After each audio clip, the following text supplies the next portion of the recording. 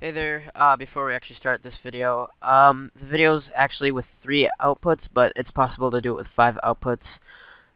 Just check out the other video at the end of the video that I post, and you can see that. Hey guys, Rush here with another video. Today I have a combination lock with you, an advanced combination lock, but I wouldn't really consider it that advanced, because if you know a decent amount on how to use redstone, then you should know how to make this. It's fairly simple. But let's get on to this. Here is our 3 buttons, and each of these have 3 outputs, okay?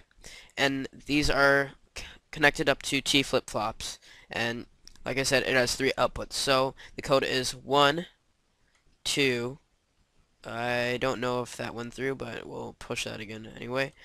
1, and then 1, 2. Now you have to get this exactly right, or else it will not work. Let's see if it worked.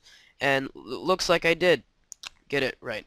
But let's just say if we push this a 3rd time, because like I said, it has 3 outputs, the door will close, and we have a nice reset button right here, and this light will flash when it has been reset. So if we reset this light will flash to alert us when it has been reset. So the code 1, 2, press this once, 1, oops, 1, 2, and then the door should open like this. And then there's another reset button out here that will close the door when I step off of it. Okay, and then there's another manual reset button right here that I just decided to put in.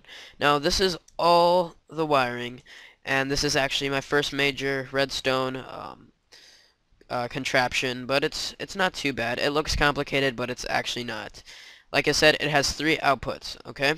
And what's nice about the reset button is that it will reset itself regardless on which position the block is in. So this is how it works. This is the T flip-flop right here. This is actually Seth Bling's T flip-flop, but I tweaked it up again a little bit so you have these 3 outputs. So this is the first output right here.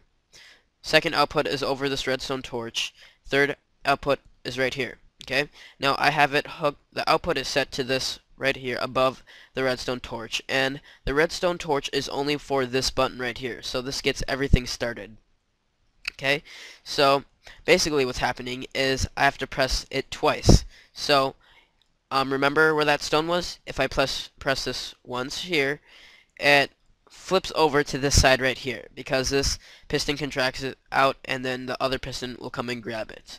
Now if I press this another time, like so,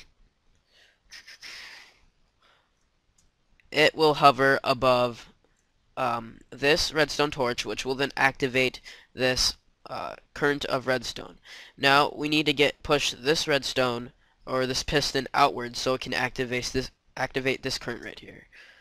God, I can't talk today.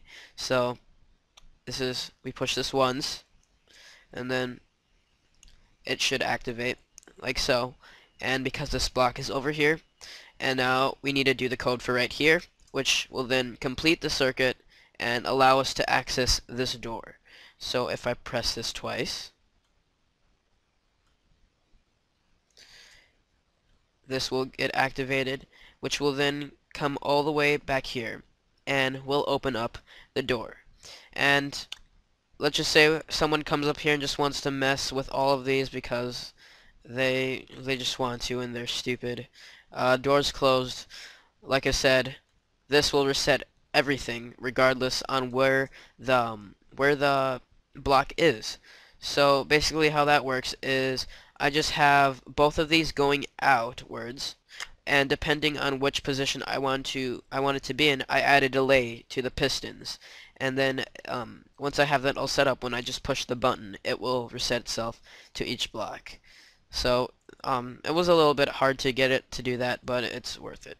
So this is the T flip-flop.